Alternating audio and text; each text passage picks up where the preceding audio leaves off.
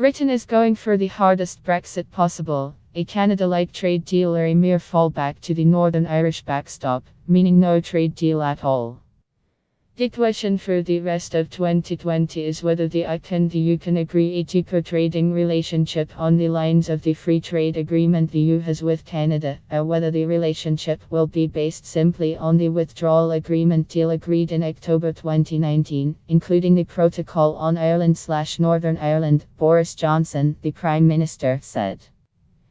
In a written statement, he basically asks for everything, including passporting, while insisting on no regulatory alignment, any jurisdiction for the EU over the UK's laws, or any supranational control in any area, including the UK's borders and immigration policy. Gibraltar is not part of the negotiations, says EU. The government will be acting on behalf of the UK Crown dependencies and overseas territories, the whole UK family, says Boris. Pound falls on Brexit. Chart from TradingView. EU wants a level playing field, state aid rules, and a European court to settle disputes in regards to whether the agreement is applied. UK has said no to all of them. To which EU has said, well then no passporting rights.